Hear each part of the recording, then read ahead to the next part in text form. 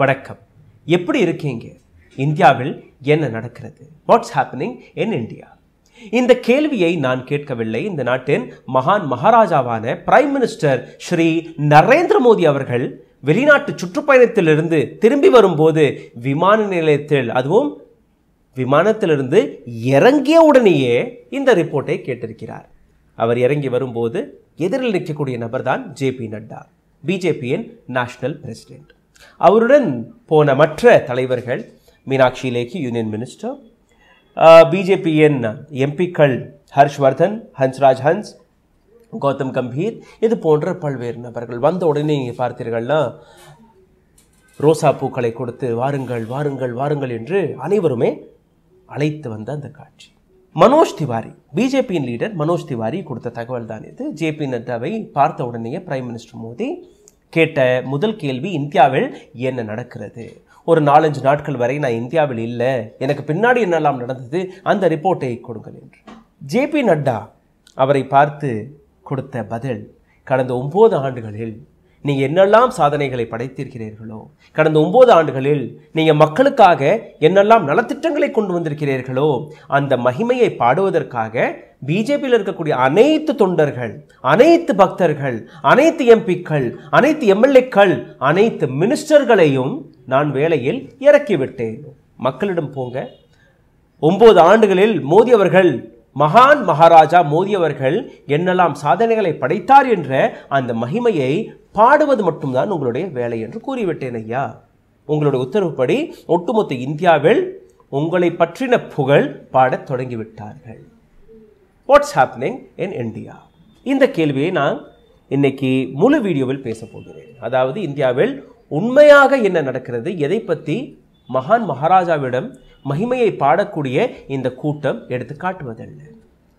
அனைத்துமே நன்றாக நடந்து கொண்டிருக்கிறது, அனைத்துமே நன்றாக நடந்து கொண்டிருக்கிறது என்றால் அப்போ இந்தியாவில் நடக்கக்கூடாத விஷயங்கள் நடக்கும்போது அதை யார் எடுத்து காட்டுவார்? மகாராஜா உண்மையிலேயே அவருக்கு அனைத்து விஷயமே போய் சேர்கிறதா இல்லையா என்று எனக்கு தெரியவில்லை. அதற்காக இந்த வீடியோவை நான் பதிவிடுகிறேன். அதாவது மகான் மகாராஜாவிற்கு என்ன விஷயங்கள் தெரியவில்லையோ இந்த வீடியோ வழியாக அவருக்கு, அவருடைய யூனியன் மினிஸ்ட்ரிக்கு, அவருடைய அரசாங்கத்திற்கு, அவருடைய பக்தர்களுக்கு இந்த விஷயம் போய் சேர வேண்டும். இதற்காக நீங்கள் செய்யக்கூடிய வேலை, இந்த வீடியோவை பகிருங்கள், ஷேர் செய்யுங்கள், லைக் போடுங்கள். இதை தாண்டி எங்களுடைய வீடியோக்கள் உங்களுக்கு பிடித்திருந்தால் நீங்கள் எங்களை சப்போர்ட் செய்ய நினைத்தீர்கள்னா கீழே எழுதியிருக்கக்கூடிய இந்த யூபிஐ ஐடியில் உங்களுடைய சப்போர்ட்டை எடுத்து காட்டலாம். சரி, what's happening in India? India வந்தவுடன் அடுத்த நாள் காலையில் அமித்ஷா அவர்களுடன் ஒரு ஃபோனில் ஒரு தொடர்பு கொண்டு பேசினார்கள் மோடி அண்ட் அமித்ஷா அவர்கள். உடனடியாக கொஞ்சம் நேரத்தில் நீங்கள் பார்த்தீர்கள்னா ஒரு மீட்டிங் போடப்பட்டது. இந்த மீட்டிங்கில் மணிப்பூர் விஷயத்தை பேசியிருக்கிறார்கள். கடந்த 50 நாட்களாக மணிப்பூரை பற்றி கவலை இல்லை. சோஷியல் மீடியாவில் மக்கள் கேள்வி கேட்க தொடங்கியவுடன் பிரைம் மினிஸ்டர் மோடியுடைய அந்த மன் கி பாத் எந்த ஒலி பொட்டியில் வெளிவருமோ, ரேடியோ பொட்டியில் வெளிவருமோ, அதை அந்த மாநிலத்தின் மக்கள் உடைத்த பின் அங்கே இருக்கக்கூடிய மக்கள் பிஜேபியை பார்த்து, பிஜேபி சீஃப் மினிஸ்டரை பார்த்து, பிரைம் மினிஸ்டர் மோடியை பார்த்து கேள்வி கேட்க தொடங்கிய பின் 50-55 நாட்களுக்கு பின் மோடி அவர்கள் ஒரு மீட்டிங்கை போட்டிருக்கிறார். எப்படி அங்கே இருக்கக்கூடிய கலவரத்தை கண்ட்ரோல் செய்யலாம் என்று. இதற்கு இடையில் 115 நபர்கள் உயிரை இழந்து விட்டார்கள். அங்கே இருக்கக்கூடிய மக்கள் ஒருத்தரை ஒருத்தர் வெட்டி சாய்த்து கொண்டிருக்கிறார்கள். ஆனால் இதுவரை நாங்கள் கவலைப்பட மாட்டோம்.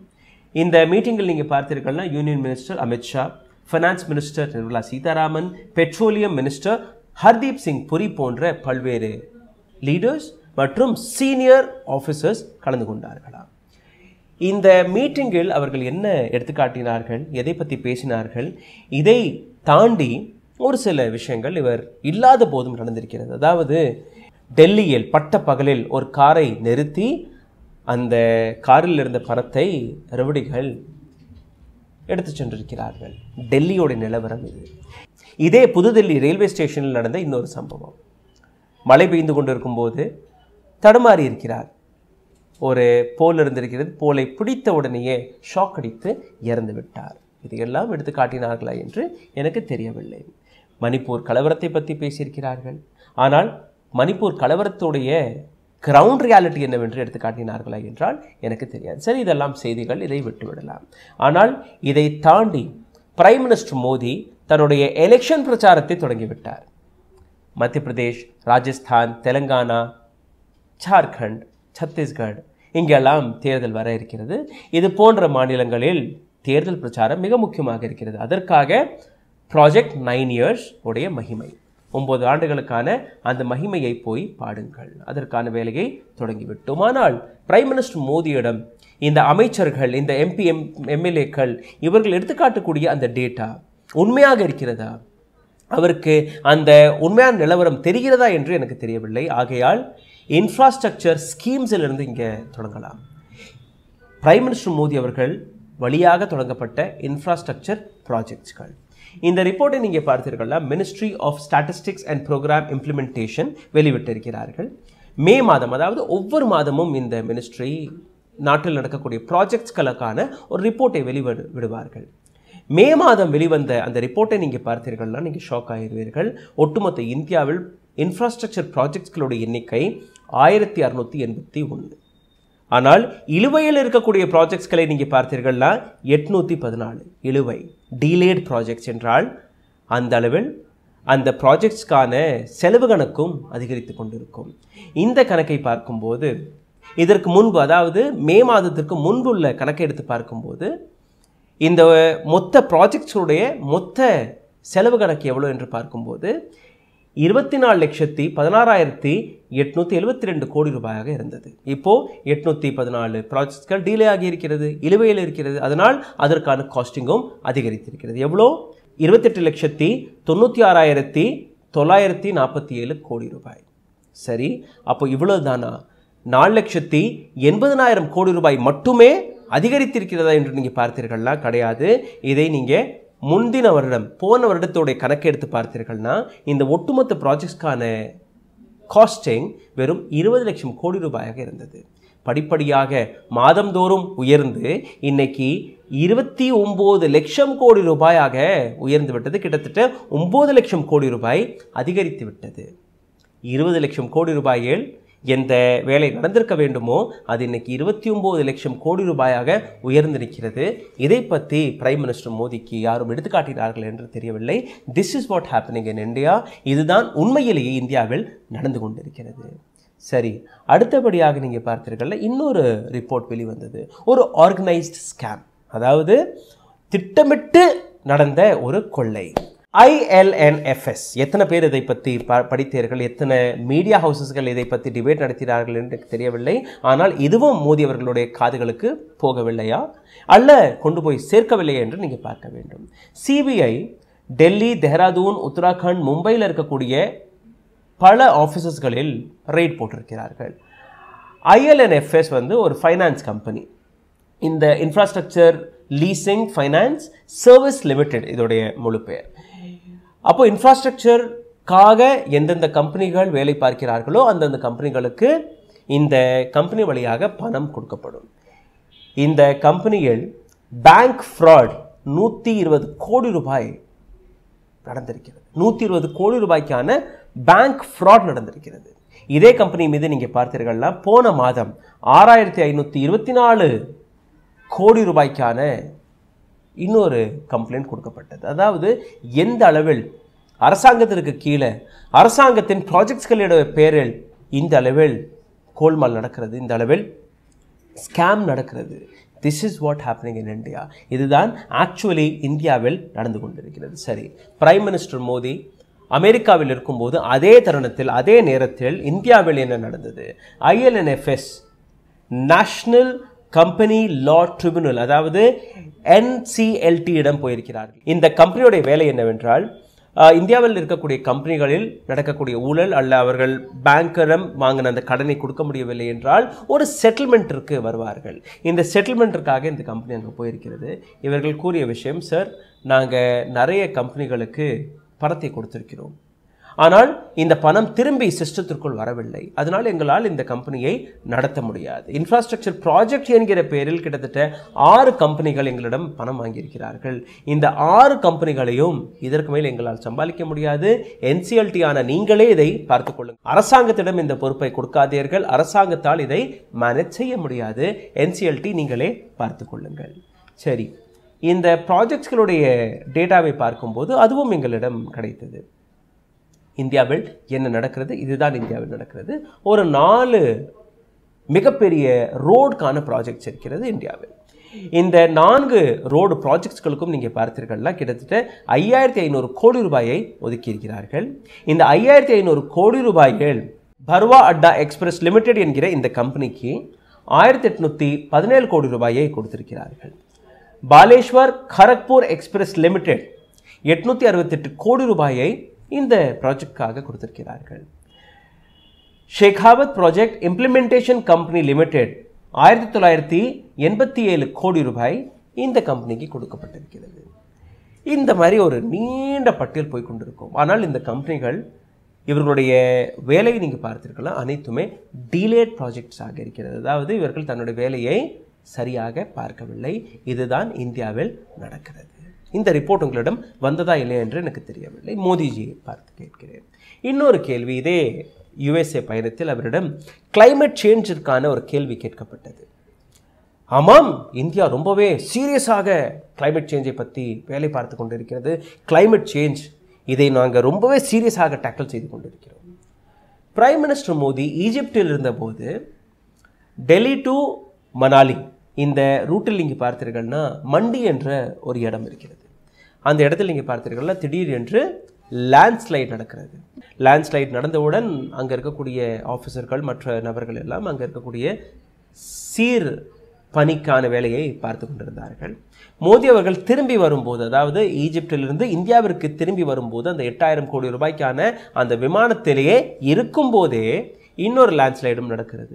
அதாவது வெறும் 20 மணி நேரத்தில் 2 முறை லேண்ட்ஸ்லைட். ஏற்பட்ட நஷ்டத்தை நீங்கள் பார்த்தீர்கள்னா கிட்டத்தட்ட ஒரு 2 நேஷனல் ஹைவேக்கள் கம்ப்ளீட்டாக சோக் பிளாக். அந்த நேஷனல் ஹைவேக்களை கனெக்ட் செய்யக்கூடிய 300 ரோடுகள் பிளாக். ஒரு நீண்ட ஜாம், மக்கள் அவதிக்கு இருந்தார்கள். இது எல்லாத்தையும் நான் எடுத்து காட்டுகிறேன் என்றால் பிரைம் மினிஸ்டர் மோடி கிளைமேட் சேஞ்சை பற்றி எவ்வளோ கவலைப்படுகிறார், இந்த அரசாங்கம் எவ்வளோ கவலைப்படுகிறது, இந்த அரசாங்கம் கொண்டு வரக்கூடிய அந்த திட்டங்களால் கிளைமேட்டுக்கு எவ்வளோ பாதிப்பு ஏற்படுகிறது என்கிற அந்த விஷயத்தை இந்த 2 லேண்ட்ஸ்லைட்ஸ்களுமே எடுத்து காட்டியிருக்கிறது. எவ்வளோ சீரியஸாக பிரைம் மினிஸ்டர் மோடி அவருடைய திட்டங்கள் இருக்கிறது என்று நீங்கள் பார்க்க வேண்டும். ஆனால் 3வது செய்தி பிரைம் மினிஸ்டர் மோடிக்கு ஒரு ஆறுதலை கொடுக்க போகிறது. பிரைம் மினிஸ்டர் மோடி இந்தியாவிலிருந்து வெளியேறுவதற்கு முன்பே 2000 ரூபாய் நோட்டை பேன் செய்துவிட்டு தான் போனார். ஆனால் திரும்பி வரும்போது RBI கொடுத்த பதில், நீங்கள் போகும்போது 2000 ரூபாய் நோட்டுகள் திரும்பி வராத நோட்டுகளுடைய எண்ணிக்கை 3,62,000 கோடி ரூபாயாக இருந்தது. ஆனால் அதிலிருந்து திரும்பி வந்த தொகை 2,41,000 கோடி ரூபாய். இதை எப்படி செலவழிக்கலாம் என்று நீங்கள் பிளான் போட்டு விடுங்கள் ஐயா.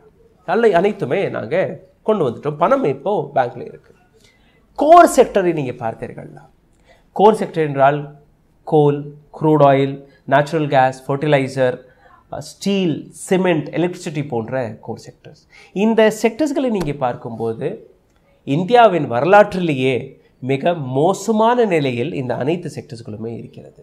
அப்போ இந்த அனைத்து செக்டர்ஸ்களுமே மோசமான நிலையில் இருக்கும்போது இந்தியாவில் எப்படி வேலை வாய்ப்பு வரும், இந்தியாவில் எப்படி நீங்கள் growth எடுத்து காட்டுவீர்கள், இதையெல்லாம் பிரைம் மினிஸ்டர் மோடியிடம் யாராவது போய் கூறினார்களா என்று எனக்கு தெரியவில்லை. ஆனால் இதுதான் இந்தியாவில் உண்மையாகவே நடந்து கொண்டிருக்கிறது.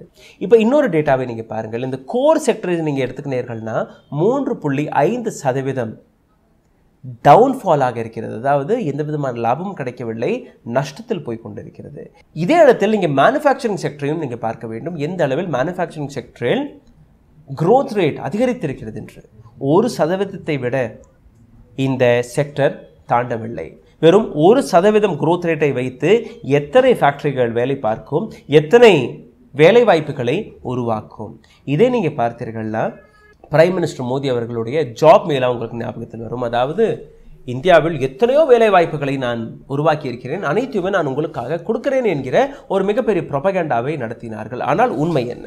இதை நீங்க பார்த்தீர்கள்னா பிஎஸ்என்எல் மற்றும் எம்டிஎன்எல்லை நீங்க பார்க்க வேண்டும். பிஎஸ்என்எல் இதற்கு எதிரில் இருக்கக்கூடிய ஒரு மிகப்பெரிய கம்பெனியான ஜியோடைய என்ட்ரி நடக்கும்போது பிஎஸ்என்எல்லிருந்து வெளிப்போன நபர்களுடைய எக்ஸிட்டை நீங்க பார்த்தீர்கள்னா 1,81,000 ஜாப்ஸ், 1,81,000 எம்ப்ளாயீஸ்கள் பிஎஸ்என்எல்லிருந்து கட்டாய விஆர்எஸ் வாங்கி அவர்களை வெளியேற்றினார்கள்.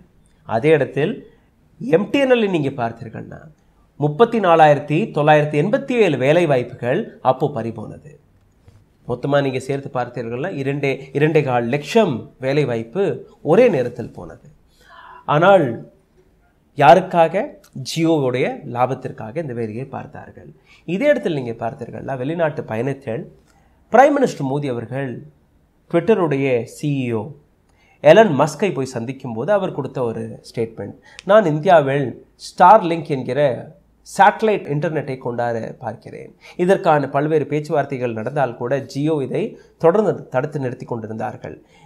எலன் மஸ்குடன் பேசியவுடன் அவர் கொடுத்த இந்த ஸ்டேட்மெண்ட், அதாவது ஸ்டார்லிங்க் என்கிற இன்டர்நெட் சர்வீஸை நான் இந்தியாவில் கொண்டு வர இருக்கிறேன் என்று கூறிய உடனேயே ஷாக்கில் முழுகிவிட்டார் முகேஷ் அம்பானி அவர்கள். ஏன்னா எப்படியோ நாங்கள் ஏமாற்றி பிஎஸ்என்எல்லை கவிற்று எம்டிஎன்எல்லை கவிற்று மற்ற கம்பெனிகளை நாங்கள் மார்க்கெட்டிலிருந்து நீக்கிவிட்டு அந்த இடத்தில் எப்படியும் நாங்கள் எங்களுடைய இடத்தை பிடித்திருக்கிறோம். இப்போது ஸ்டார்லிங்க் என்கிற இந்த கம்பெனி வந்துவிட்டால் எங்களுடைய பிஸ்னஸ் போயிடும். அதனால் மோடி அவர்களை தனியாக கூப்பிட்டு வைத்து இது எல்லாம் ஒத்துக்காதீர்கள், இது இந்தியாவிற்கு நன்மையை கொடுக்காது, அதனால் இது வேண்டாம். சரி, இதே இடத்தில் நீங்கள் பார்த்தீர்கள்னா பிரைம் மினிஸ்டர் மோடி அவர்களுக்கு தெரியாத இன்னொரு சில விஷயங்கள். அதாவது வெளிநாட்டில் இதே யுஎஸ்ஏ பயணத்தில் 31 ட்ரோன்களை அமெரிக்காவிடமிருந்து இந்தியா வாங்கப் போகிறது, இந்தியாவுடைய டிஃபென்ஸ் எவ்வளோ ஸ்ட்ராங்காக போகிறது என்று பல்வேறு விஷயத்தை பக்தர்கள், கோதி மீடியா, அமைச்சர்கள் எடுத்துக்காட்டி வந்தார்கள். ஆனால் அதற்கான உண்மை என்ன? இதை நீங்கள் பார்த்தீர்கள்னா உலக சந்தையில் எந்த பொருள் 25 ரூபாய்க்கு கிடைத்து கொண்டு இருக்கிறதோ அதே பொருளை இந்திய அரசாங்கம் 100 ரூபாய் கொடுத்து வாங்க போகிறது. அதாவது 4 மடங்கு அதிகமான விலையை கொடுத்து நாம் அந்த ட்ரோன்களை வாங்க போகிறோம். இந்த உண்மை வெளிவந்த உடனடியாக டிஃபென்ஸ் மினிஸ்டர் ராஜ்நாத் சிங் அவர்கள் வெளிவந்து இல்லை இன்னும் அந்த டீல் நடக்கவில்லை, பேச்சுவார்த்தையில் இருக்கிறது. மற்ற நாடுகள் எந்த பொருளை 4 மடங்கு குறைந்த விலைக்கு வாங்கி வருகிறார்களோ அந்த பொருளை இந்தியா 4 மடங்கு அதிக விலைக்கு எப்படி வாங்குறது என்கிற அந்த கேள்விக்கு இப்போ ராஜ்நாத் சிங் அவர்கள் பதில் கொடுக்க தொடங்கிவிட்டார். ஆனால் இதற்கு பின்னாடி இருக்கக்கூடிய உண்மையை நீங்கள் பார்க்கணும். அதாவது பிரெடியேட்டர் ட்ரோன் என்கிற இந்த டீலை நீங்கள் பார்த்தீர்கள்னா $3 பில்லியன் இந்த டீல் இந்தியா அமெரிக்காவிற்கு நடுவில் இந்த ஒப்பந்தம் போடப்பட்டிருக்கிறது. மொத்தம் 25,000 கோடி ரூபாய்க்கான இந்த டீல். அப்போது 31 பிரெடியேட்டர் ட்ரோன்ஸ், ஒரு ட்ரோனுக்கான விலை 880 கோடி ரூபாய். உலக சந்தையில் இது வெறும் 200 to 220 கோடி ரூபாய்க்கு கிடைத்து கொண்டிருக்கிறது. இந்தியா வாங்கக்கூடிய விலை 880 கோடி. அதாவது எப்படி ரஃபால் டீலும் போது எங்கள் 128 விமானங்கள் வர இருந்ததோ நாம் வாங்கினது வெறும் 38 விமானங்கள், ஆனால் பணம் கொடுத்தது அதை விட அதிகம். அப்படித்தான் இங்கேயும் நடக்கிறது. அதாவது மகான் மகாராஜாவிற்கு முன் நீங்கள் பணத்தை பற்றி பேசக்கூடாது, எவ்வளோ வேணும் என்று கேட்டாலே போதும் நாங்கள் அதை கொடுத்து விடுவோம். இந்தியா ஒரு மிகப்பெரிய பணக்கார நாடு. திரும்பி இதே வேலைவாய்ப்பிற்கு வந்து விடலாம். இந்தியாவில் என்ன நடக்கிறது, உண்மையிலேயே என்ன நடக்கிறது? பிரைம் மினிஸ்டர் மோடியோடைய இந்த காலகட்டத்தில் இந்த 9 வருடத்திற்கான இந்த ரிப்போர்ட் கார்டில் நீங்கள் பார்த்தீர்கள்னா ஸ்டீல் அத்தாரிட்டி ஆஃப் இந்தியா லிமிடெடில் 61,928 வேலை வாய்ப்புகள் பறிபோனது. SECL இதில் நீங்கள் பார்த்தீர்கள்னா 29,140 வேலை வாய்ப்புகள் பறிபோனது. FCI food corporation of India இதன் மீது 4 லட்சம் கோடி ரூபாய்க்கான கடன். இன்னொரு புறம் பார்த்தீர்கள்னா அடானி அவர்கள் அவருக்கு எதிராகவே பல்வேறு குடவுன்ஸ்களை திறந்து கொண்டிருக்கிறார். ஆனால் இந்த செக்டரில் நீங்கள் பார்த்தீர்கள்னா கிட்டத்தட்ட 28,063 வேலைவாய்ப்புகள் பறிபோனது. ONGCயில் 21,220 வேலைவாய்ப்புகள் பறிபோனது. பேங்க் மர்ஜருக்கு பின் பேங்க்ல என்னெல்லாம் நடக்கும் என்று அதற்கான ஒரு மிகப்பெரிய ப்ரொபகேண்டாவையும் நடத்தினார்கள். இதில் நீங்கள் பார்த்தீர்கள்னா 2014ஆம் ஆண்டிற்கு பின் எந்த இடத்தில் பேங்க் ஸ்ட்ரென்தன் ஆக வேண்டுமோ அந்த இடத்தில் பேங்க் வீக் ஆகி இருக்கிறது.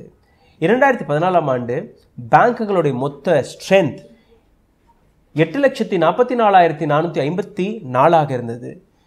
இன்னைக்கு இந்த பேங்கிங் செக்டரில் இருக்கக்கூடிய வேலைகள் வெறும் 7 லட்சமாக குறைந்திருக்கிறது. அதாவது கிட்டத்தட்ட 1,44,000 வேலை வாய்ப்புகள் பேங்கிங் செக்டரில் இருந்தும், அதாவது கவர்மெண்ட் பேங்கிங் செக்டரில் இருந்து பறி போயிருக்கிறது, முடிந்திருக்கிறது. பிரைவேட் செக்டரை நீங்கள் பார்த்தீர்கள் 2014ஆம் ஆண்டு 3,10,045 ஸ்ட்ரென்த்தாக இருந்த அதே பேங்கிங் செக்டர் இன்னைக்கு நிலையில் 6,90,446 எம்ப்ளாயிஸ்களுடன் ஸ்ட்ரென்தன் ஆகி கொண்டிருக்கிறது. அதாவது private bank versus government bank. அரசாங்க வங்கிகள் கிராமப்புறங்களில் இருக்கும், நகரங்களில் இருக்கும், ஒரு சின்ன இடமாக இருந்தால் கூட அங்கே கவர்மெண்ட் வங்கிகள் வேலை பார்க்கும். அதாவது கிராமத்தில் இருக்கக்கூடிய மக்களுக்கும் சேவை செய்யக்கூடிய வேலையை கவர்மெண்ட் பேங்க்ஸ்கள் பார்த்து கொண்டிருக்கும். ஆனால் பிரைவேட் வங்கிகள் எலீட் கிளாஸ், பணக்காரர்கள், நகரங்களில் இருக்கக்கூடிய நபர்கள், அர்பன் ஏரியாஸ்களை மட்டுமே கவர் செய்யக்கூடிய இந்த பேங்குகள் இங்கே அவங்களுடைய வேலை வாய்ப்பு அதிகரித்து கொண்டிருக்கிறது. ஆனால் கவர்மெண்ட் பேங்க்ஸ்களில் அங்கே இருக்கக்கூடிய வேலை வாய்ப்புகள் குறைந்து கொண்டிருக்கிறது. This is what happening in India. இதை உங்களிடம் எத்தனை மினிஸ்டர்ஸ்கள், எத்தனை பக்தர்கள் எடுத்துக்காட்டினார்கள் என்று தெரியவில்லை. ஆனால் இதுதான் இந்தியாவில் நடக்கிறது. உங்களுடைய கேள்வி, what's happening in India? This is what happening in India. Indian எக்கனாமியை பொறுத்தவரையில் கவர்மெண்ட் பேங்க்குகள் இந்த படுமோசமான நிலையில் இருக்கிறது என்று உங்களுக்கு தெரிந்துவிட்டது. சிஏஜி ரிப்போர்ட்டையும் நீங்கள் பார்க்கணும். சிஏஜி ரிப்போர்ட்டை நீங்கள் பார்த்தீர்கள்னா 2022ஆம் ஆண்டு 2 லட்சம் கோடி ரூபாய் இந்தியாவில் இருக்கக்கூடிய 198 கவர்மெண்ட் கம்பெனிகள் மீது இருக்கக்கூடிய கடனாக இருக்கிறது. அதே இடத்தில் நீங்கள் பார்த்தீர்கள்னா இந்த வருடம் தொடங்கி நாம் 6வது மாதத்தில் இருக்கிறோம். இந்த 6 மாதத்தில் 1 லட்சம் கோடி ரூபாய் இன்னும் அதிகமாக கடன் ஏறிவிட்டது. This is what happening in India. டாய்லெட்ஸ்களை பற்றி ஒட்டுமொத்த இந்தியாவில் பக்தர்கள் அந்த மகிமையை பாடிக்கொண்டிருக்கிறார்கள். மோடி அவர்களால் இந்தியா முழுவதும் டாய்லெட்ஸ்கள் கட்டப்பட்டது. டாய்லெட்டை நீங்கள் கட்டிவிட்டீர்கள், அதில் தண்ணீர் வசதியை கொடுத்தீர்களா? டாய்லெட்களில் தண்ணி இருக்கிறதா என்ற அந்த கேள்விக்கான ஒரு ரிசர்ச்சை ஒரு NGO டீம் பார்த்திருக்கிறது. இதில் பார்க்கும்போது இந்தியாவில் கட்டப்பட்ட 80% டாய்லெட்ஸ்களில் தண்ணீரே இல்லை. தண்ணீர் இல்லாத டாய்லெட்டிற்கான என்ன அர்த்தம் என்று நீங்கள் புரிந்திருப்பீர்கள் என்று நம்புகிறேன். அப்போ இந்தியாவில் உண்மையிலேயே ஃபங்க்ஷன் ஆகக்கூடிய டாய்லெட்ஸ்களுடைய எண்ணிக்கை வெறும் 20% மட்டும்தான். This is what happening in India. Infrastructure project of India. இதற்காக எத்தனையோ லட்ச கோடி ரூபாயை நாம் செலவழித்துக் கொண்டிருக்கிறோம். MSME செக்டரில் 10,000 ஃபேக்டரிஸ்கள் மூடப்பட்டிருக்கிறது. இந்த 10,000 ஃபேக்டரிஸ்களில் ஏற்பட்ட நஷ்டத்தை நீங்கள் பார்த்தீர்கள்னா 18,000 கோடி ரூபாய் MSME செக்டரில் மட்டுமே. அங்கே பறிபோன வேலைகள், அதை நீங்கள் பார்த்தீர்கள்னா. ஆனால் நாம் 3 மடங்கு அதிக ஒரு விமானத்தை வாங்கி தனக்கான பாராட்டு விழாக்களை பார்த்து வருகிறோம். இந்த இடத்தில் நான் ஒரு 3 கம்பெனிகளை குறிப்பாக எடுத்துக்காட்ட ஆசைப்படுகிறேன். எங்கெல்லாம் அரசாங்கம் தன்னுடைய மூக்கை நுழைக்கிறதோ, எங்கெல்லாம் எந்த பிஸ்னஸில் அரசாங்கம் கை வைக்கிறதோ, மோடி அரசாங்கம் கை வைக்கிறதோ, அனைத்து இடங்களுமே நஷ்டத்தில் போய் கொண்டிருக்கிறது. ஆனால் இந்த 3 கம்பெனிகள் மோடி அவர்களுக்கும் இல்லை இந்த நாட்டு அரசாங்கத்திற்கும் இந்த கம்பெனிகளுக்கும் எந்த விதமான சம்மதமும் கிடையாது. ஐடி செக்டரில் இருக்கக்கூடிய இந்த 3 கம்பெனிகள் TCS, விப்ரோ மற்றும் இன்ஃபோசிஸ். இந்த 3 கம்பெனிகளுடைய குரோத்தை நீங்கள் பார்த்தீர்கள்னா எந்த அளவில் இந்த நாட்டு அரசாங்க வழியாக வேலைவாய்ப்புகள் போனதோ அந்த அளவிற்கும் மேலே இந்த 3 கம்பெனிகள் மட்டுமே வேலைவாய்ப்பை உருவாக்கி இருக்கிறது. 2014ஆம் ஆண்டு நீங்கள் பார்த்தீர்கள்னா இந்த கம்பெனிகளுடைய மொத்த ரெவென்யூ $29 பில்லியன் இருந்தது. 2023ஆம் ஆண்டு வரை நீங்கள் பார்த்தீர்கள்னா இந்த கம்பெனிகளுடைய ரெவென்யூ $57 பில்லியன் உயர்ந்திருக்கிறது. இவர்கள் உருவாக்கிய ஜாப்ஸ், வேலைவாய்ப்பு 2014ஆம் ஆண்டு 5,90,873 ஸ்ட்ரென்த்தாக இருந்த இந்த கம்பெனிகள் 2023ஆம் ஆண்டு வரை 12,14,950 வேலைவாய்ப்புகளை உருவாக்கியிருக்கிறார்கள். This is what happening in India. ஆனால் இந்த நாட்டில் இருக்கக்கூடிய விலைவாசியும் நீங்கள் பார்க்க வேண்டும். விலைவாசியில் என்னெல்லாம் மெஷர்ஸ்களை இந்த நாட்டு அரசாங்கம் எடுத்திருக்கிறது என்றால் எதுவுமே கிடையாது. ஆனால் விலைவாசிக்கான டேட்டா உங்களிடம் வந்ததா என்றால் அதுவும் எனக்கு தெரியவில்லை. அதையும் நீங்கள் புரிந்து கொள்ளுங்கள். விலைவாசி டேட்டா குட் செக்டரில் 4% விலைவாசி உயர்ந்திருக்கிறது.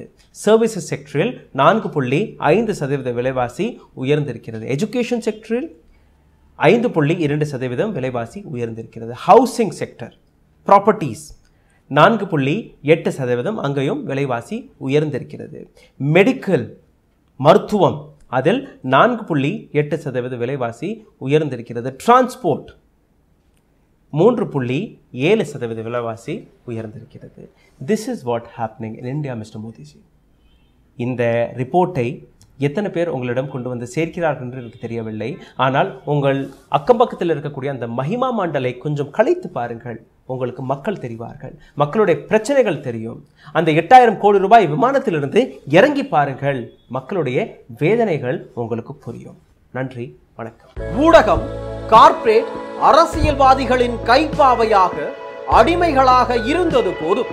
இனி சாட்டை எடுத்து சுழற்றும் நேரம் வந்துவிட்டது.